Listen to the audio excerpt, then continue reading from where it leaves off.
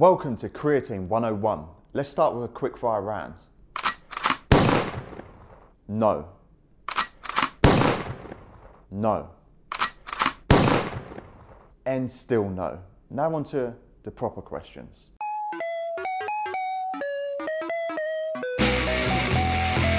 Creatine is a molecule we naturally produce in the body. We know it's not a steroid, it's an actual tripeptide, which means it has 3 amino acids.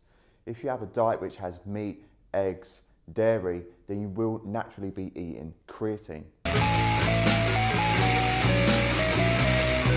Creatine ethyl ester, Crealkaline, HCl, and that there, Celtec. However, the best one is Creatine Monohydrate. It is the cheapest, it is the most researched, and I've actually forgot to take mine today, so bottoms up.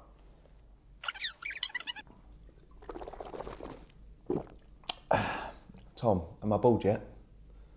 Nearly. So now we know what creatine is and the best type to take, we're going to be looking at how to supplement with it. Now when we look at dosage, there's 2 types of approaches you can take. You can take a load-in or maintenance approach. If you decide to go through the load-in of creatine, it would be 0.3 grams per kilogram of your body weight per day, which for an 80 kg male, that would be 24 grams, and you'd break that up over 5 grams every few hours. If you wanted to go to a maintenance approach, you would have 5 grams per day, and you would just reach saturation a little bit longer. Next thing, do you need to cycle creatine? There's been over 700 studies looking at creatine on humans, and it would suggest that you do not need to cycle it. Another misconception is that you need to spike insulin when taking creatine. This doesn't seem to be the case. Non-responders, it is a thing. There are non-responders, it has been highlighted in research. And this is why I like to use maybe the loading approach, because every time you take creatine, when you load it, it actually stores intramuscularly with water. So if you weigh yourself on a daily basis, look over that 5 to 7 day period and see if your average spikes up. And finally, caffeine. Does it have a negative effect on creatine uptake?